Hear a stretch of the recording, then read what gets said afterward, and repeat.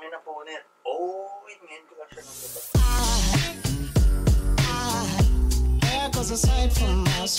Hello guys, so this is Jay and this is my second video. At bakit tayo nag-i-English sa Pilipinas pa rin tayo? Sa video na to, gagawin natin is papakita ko sa inyo ano yung mga napabili ko sa Trendsetter last Friday. Kasi nagpa-poll ako tapos parang tinanong ko kung sabi nyo naman opo. Mag-smoke kayo sa po. Let's start with this bag. So, I got this bag. Hindi ko alam yung store. Hindi ko natitignan yung mga store. Bumili na lang ako ng mga bagay doon. Hindi ko nakita yung pangalan ng store nila. Yung store na yung describe ko na marami siyang medyas, marami siyang mga board games, mga notebooks, yung mga bag sila. So, itong duffel bag, this is worth 380. Tama ba? 380 pesos. It is canvas with a leather strap. Hindi ko lang alam kung totoong leather siya. Parang hindi. So this is my first purchase. They do promote no plastic. So you bring your own bag. Wala akong dalang bag noon. Bumili ako ng bag para sa mga napamili ko. They support a plastic-free ocean. Wow! Environmental. Eco-friendly sila. Hindi siya kasama. This is worth 6,000 pesos minus mga 400 pesos kasi yung 400 pesos was like food which is ubos na. Gusto niyo ba picturean ko yung pagkain na digest? Joke. So this is a shirt. This is Gap. I don't know kung original. Feeling ko hindi. Pero pwede na din. So this is 150 pesos. So I'm gonna try it on for you guys to see.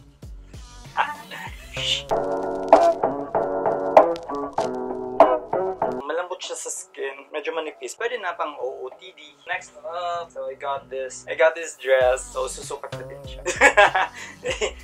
It's from, wala siyang brand. Mukhang okay naman siya. Okay naman ba? So this is a gift for my sister. Kasi ganun ako kayaman, wala akong sa pera. So I also got this dress. Bait ko naman. Pagpalain ako ng Diyos. This is, don't have brands. Meron. Wala siyang brand. This is a dress for my mom. Medyo malaki kasi syempre malaki siya. Here's a gift for a friend, for my yaya. For my videographer right now. This is a dress I got as a gift. Kasi nga wala akong magawa sa pera ko. Masyado akong mayaman. Joke. Ang tawag dito? Jumper. Romper. It's called a romper. Papasukat natin sa kanya. Wait lang. Smile! Next up, I also got this. So, teka, madumi ata yung kuko ko. Ayan, huwag yun naman tignan yung popo ko. So, this is Sunkissed Organic Clay Blush. Anong brand na ito? May brand na ito? Wala naman, diba? Yung puso ngayon, yung pang...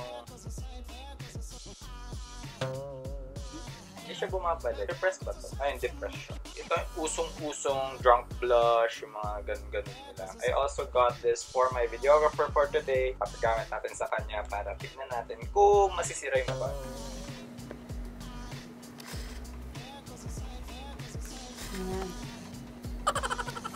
I also got this is a Fred Perry shirt. I'm also not sure if this is original. I think this is overruns from factory, which has minimal defect. Just a normal shirt with a Fred Perry sign on it. I'll try it on.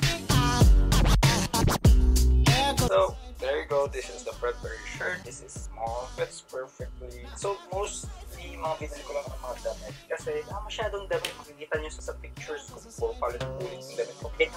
So I got this pink hoodie. Para ako nagbebenta sa Divisorial. Parang, oh suke, oh bilid ka na. Wala reaction.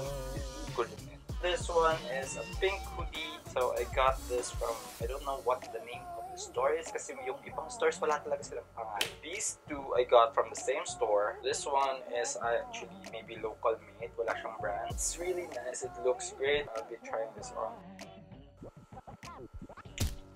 Ay! May napunit. Oh! Wait, ngayon ko lang siya nasulat. Wala siyang size. Free size ata siya. So this one is hindi niya siya original. You know yung mga stall na puro overruns? Doon sila.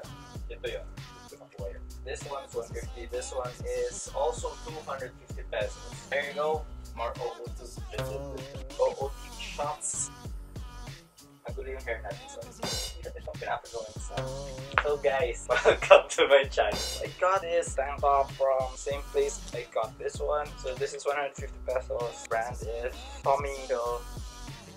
Tama ba yun? I don't think it's original. Nakalagay XL and yung price niya is 1,000 pesos. So this is the tank top. It's perfect for the hot Philippine weather. Pwede mo siyang beach or gym or whatnot. It's comfortable pero medyo manipis. It's 150 pesos. By the way, this dress is 250 pesos. This also is 250 pesos. This one I got for 550 pesos pero tinawaran namin naman nila 500 pesos. Very stretchable, parang high quality material yung ginamit. Actually, this is actual overrun kasi pinunit nila yung pangalan ng brand, which I can't also determine what brand it is, and I think my mom likes it. There you go. So next up is another tank top from the same store I got from this. This one is from Zara. Print is so raw. Also not original. It's army print. Army print ba tawag? Military print. So it's a camouflage print. Tama na. I'll try it on. It's a size small as well. So this is the Zara camouflage tank top. Nice fit for my body. You might be wondering why I'm wearing cap because magulo yung buho. Bad hair day. Huwag natin piliin. This is also 150 pesos. I think all of their tanks are 150 pesos. So next up is from El Felipe. They are selling yung mga usong-usong polos ngayon. Very soft material and stuff. Wala na ba tayo? World trade na sila. Hindi na ako punta. Layo. First up, I got this very nice. Wow, this shirt, ang laki neto. From El Felipe, it is 500. It's a floral black shirt. Manya. So this is the El Felipe shirt. Comfortable. It is a little bit too big for me kasi hindi naman ako sanay wearing oversized clothes. Pero I'm trying to get out of the comfort zone of wearing tight clothes. It's large. So ngayon yung oversized. Pwede na siya. Pwede na siyang pang... Ano nasabi? So I got 4 polos. Polo ba tawag? 4 button up, button up, button downs. Basta yan. This is a size medium. Also the same price. I think the fit is better. Yung tela niya, fluided. It's very comfortable. You can wear it on the beach. Gusto nyo nga yung mga floral tsaka flowy na clothes. I have another one. It is also from El Felipe. Parang ko mag-El Felipe. El Felipe. El Felipe. Also got this red stripes. It's perfect for Christmas. Mapapanis mo na siya sa backpack. Sa Christmas ko pa ito susunod. It's a size large. Try it on. This is very comfortable as well. It's soft. Kasi stripes. It's horizontal stripes. Tama ba? Horizontal ganun. Hindi mo din! Because it's vertical stripes. Dalawa na lang para i-cut na lang natin sa video kung ano yung mas tama. Sorry na, hindi ako perfect. This is the last one from El Felipe. It's also a medium.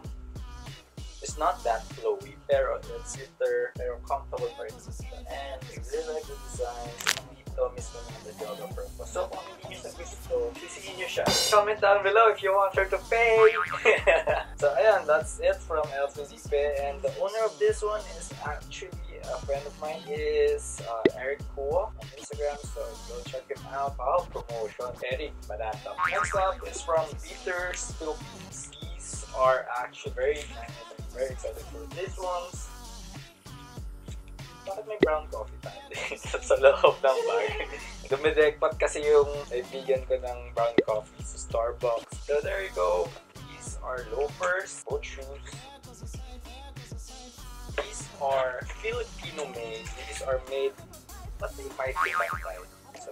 And Marikina shoes siya. So guaranteed, I think Marikina shoes are very, very durable in terms of craftsmanship. They are very nice, very good when it comes to shoemaking. It's the shoemaking capital of the Philippines anyway. So I think it's nice that we promote our own, buy local, shop local, support local. It is a brown loafer, size 8, and I'm gonna try it on for you guys. If you want to give me shoes, do send me shoes. Huwag mong i-focus sa patas tayo nagputol ng mukha. I do appreciate Merkin shoes kasi matibay siya. They are very stylish and very updated naman sa trends. So it's very useful.